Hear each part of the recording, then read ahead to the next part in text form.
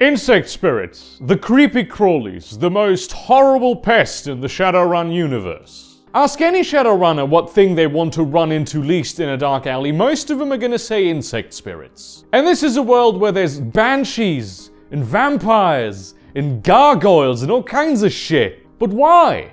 What makes them so horrifying that they keep even the most grizzled of grizzly shamans up at night? Well, let me tell you, it's more than just the ick factor. Insect spirits first appear prominently in the Shadowrun timeline at around 2054-2055.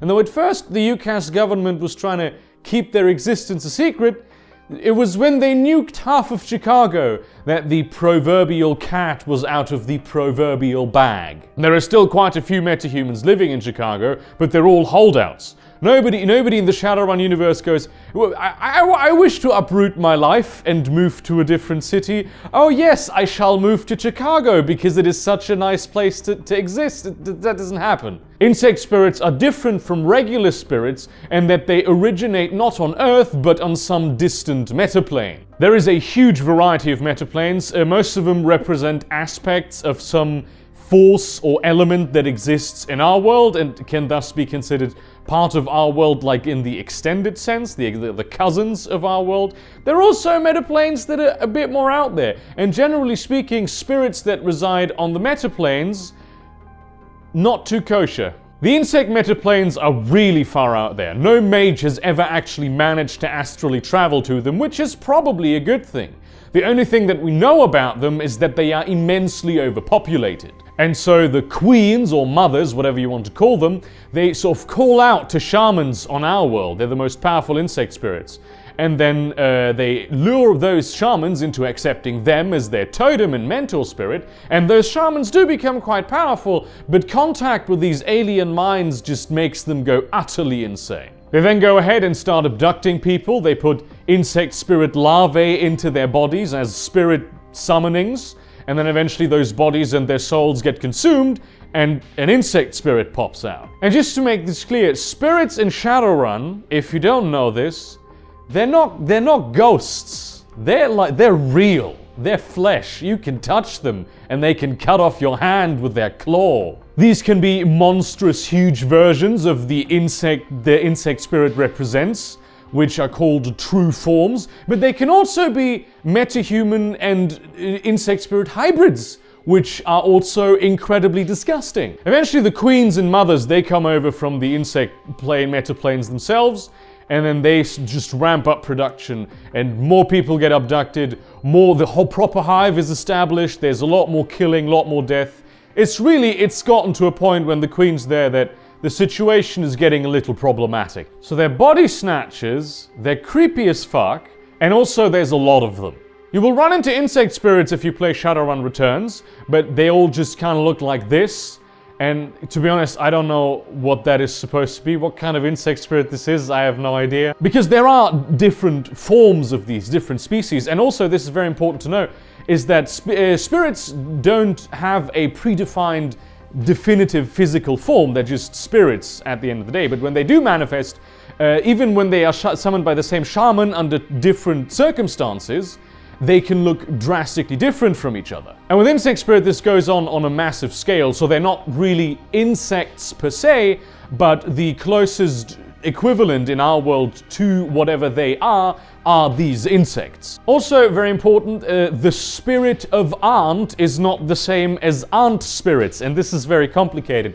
The spirit of aunt, which I don't think is actually a totem that exists in the rules, is just a normal spirit that exists on our world. There's a lot of shamans that are dedicated to spirits that are also insects, like scarab beetles or honeybees, especially in the Middle East. And they're not going to make you do any cosmic invader bullshit because they're not from the metaplanes, they're from Earth. Still, you probably shouldn't be going around declaring your allegiance to the spirit of the Spanish fly that makes you into a supreme gigolo, because people tend to be a little prejudiced when it comes to insect spirits. Spiders obviously also are not insect spirits, because spiders are not insects, they are arachnids.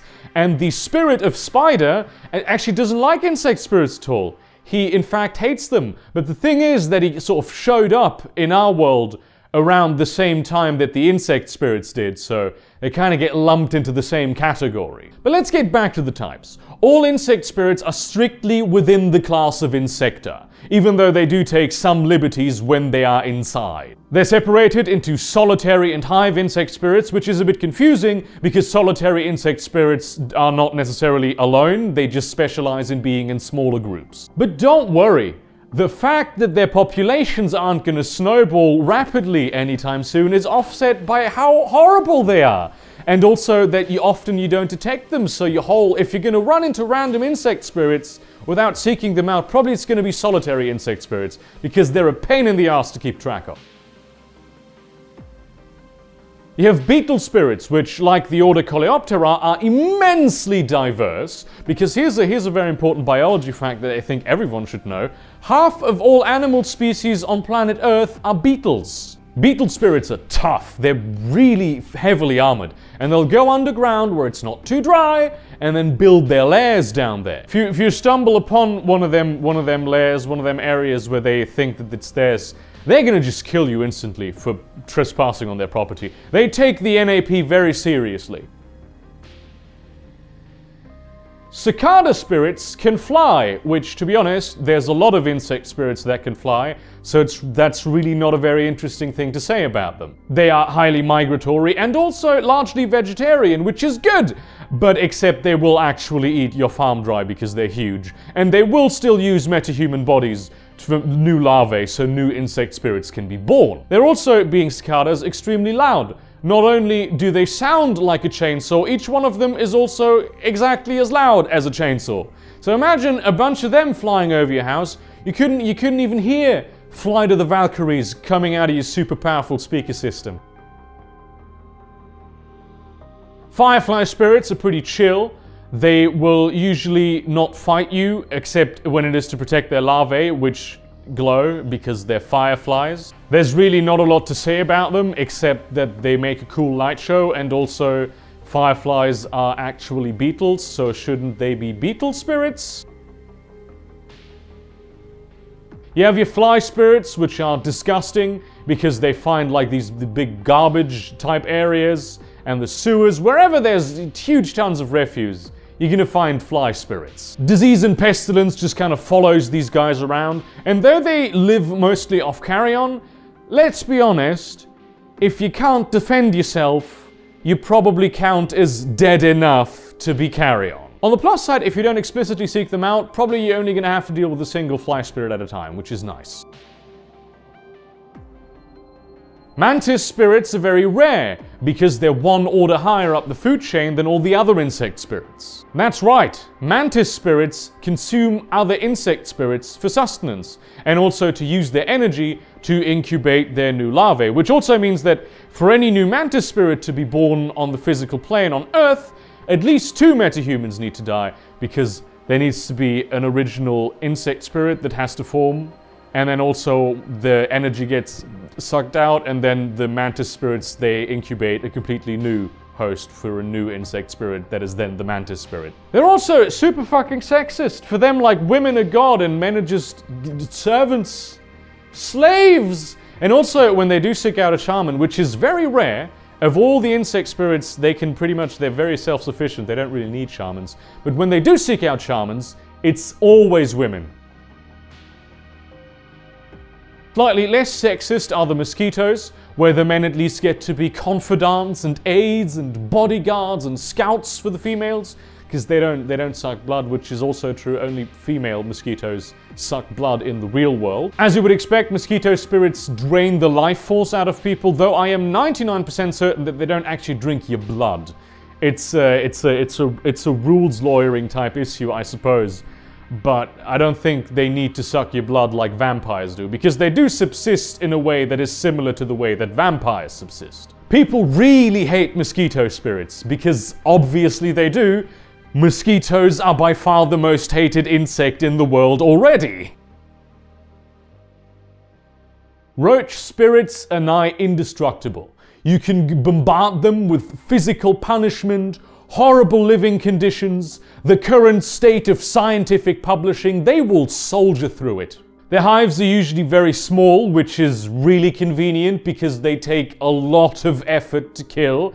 And also they don't like going outside when it's light out, which I have a lot of empathy for. Now let's talk about the hive spirits, which are usually very stupid and they live in huge colonies controlled by single queens. And also this does mean that solitary spirits sometimes have multiple queens and mothers in the same hive.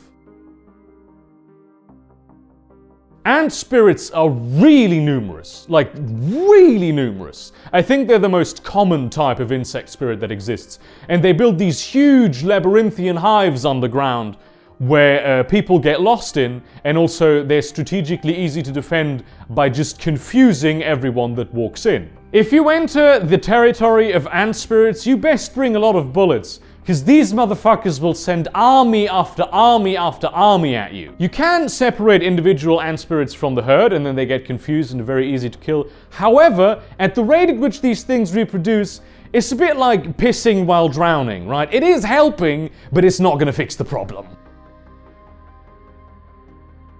Locust spirits are very much like cicadas, except less vegetarian, in which they will eat anything, and by that I mean anything. They also travel in much larger swarms, which it does make them easier to track, but honestly, what the fuck are you gonna do when it says, hey, by the way, there's a bunch of locust spirits headed for your town, okay, thanks, bye! But hey, at least they're not as noisy.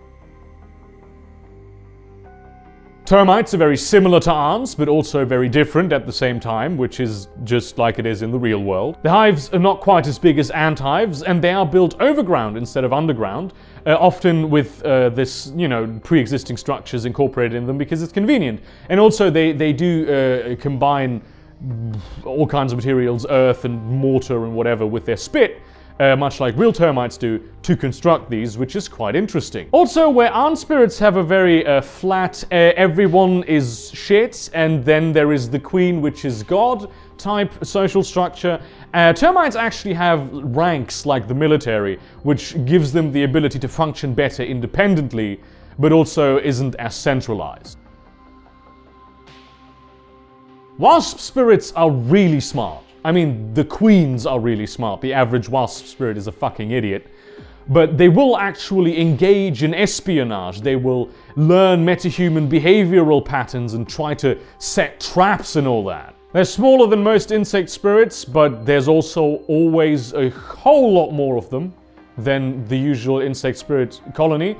And also they have a big disadvantage in that they build their hives really high up, where they're up in the air, in like abandoned skyscrapers or huge trees, so they're pretty easy to spot, because let's be honest, there's not that many abandoned skyscrapers. Also, wasp spirits do include bees, but they don't make honey, because why would they do that? They're insect spirits, and insect spirits evil. Though to be fair, it would be interesting to have a type of insect spirit that's essentially bees, and then what would the honey do that they make, right?